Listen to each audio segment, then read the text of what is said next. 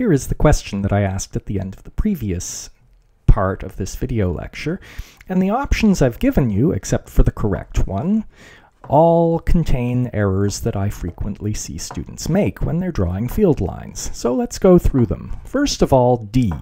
D cannot be right because that field line actually isn't complete.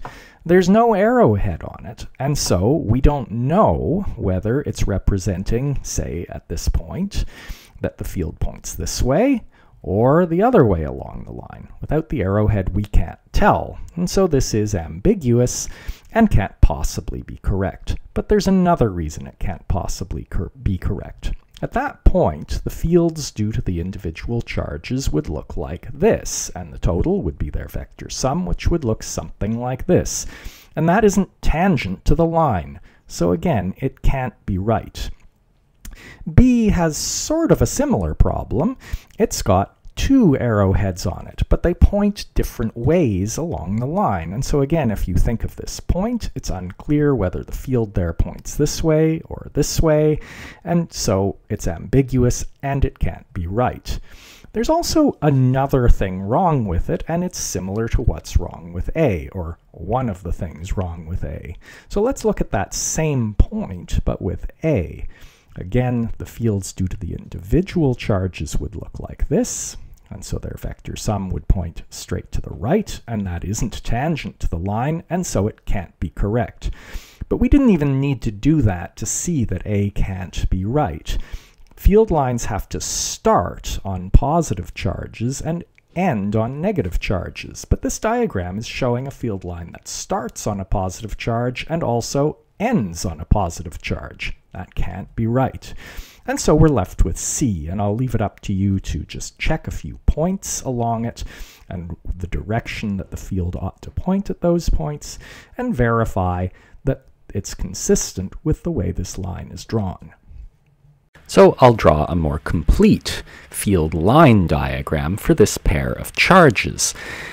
And one thing about field line diagrams is that it's much easier to quickly draw a nice complete representation of a field using them than it is with a vector field diagram.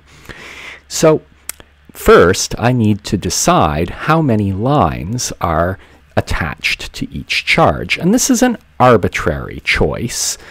I'm going to choose 8. So I'm going to put the stubs of 8 lines on each charge, because these charges have equal magnitude, and so the same number of lines will be going into or out of each of them. And now I'm going to fill in the line that I already drew, like so. And now I'm going to follow the same sorts of rules. This line is easy. Everywhere on the line connecting these two charges, the field must point directly to the right, and so there must be a field line that passes through here. And by symmetry, I can see that there must be another one that comes this way. Similarly, as I come out here, at every point, there is the field points out away from the positive charge, but in away to the negative charge, and so the total force will always be a little bit in towards the negative charge, and this line must curve.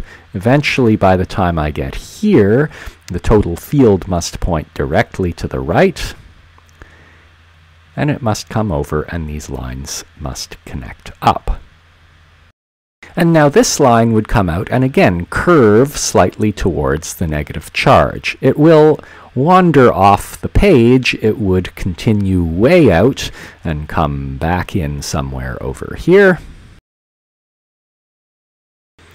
And this line would go straight out, because everywhere on here there is a field pointing out due to the positive charge and a much weaker field pointing the other way due to the negative charge, and so the total electric field is to the left everywhere here, and so we just get a straight line, and there would be a straight line coming in here. So notice these lines leave the diagram. However, the total number of lines leaving the diagram is 0. See? 3 leave, but 3 come in, and so the total leaving the diagram is 0. Note that the total charge here is 0, and that's always going to be true. The number of lines leaving the diagram will always be proportional to the total charge. Now I'll draw one for an unequal pair of charges. So this charge has twice the magnitude of charge of this one. And so notice I have drawn 8 little stubs of lines on it, but only 4 on the other, because the number of lines coming into or out of a charge has to be proportional to the number, the amount of charge on it.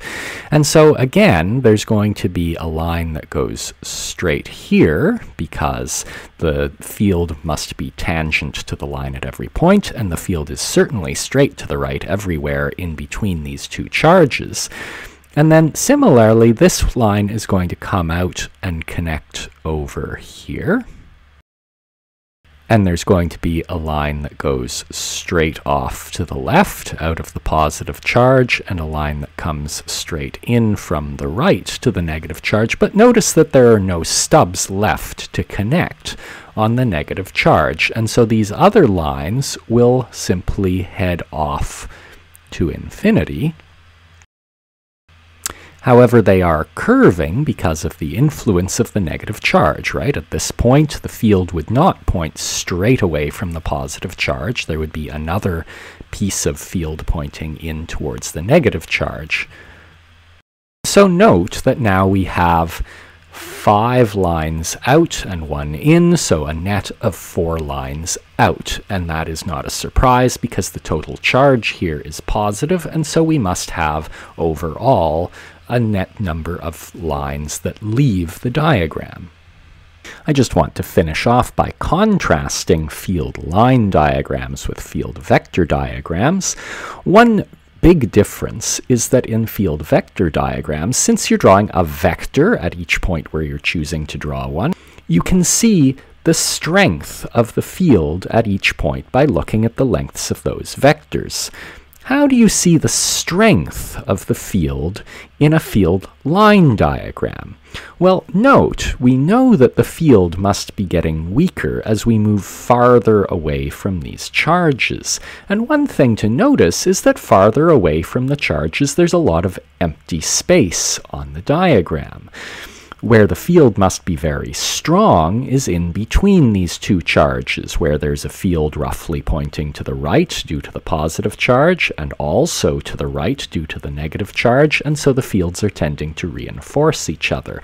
And notice that the field lines are very close together in here. And so this is how you see strength of field in a field line diagram. It is proportional to the density of the lines in the region.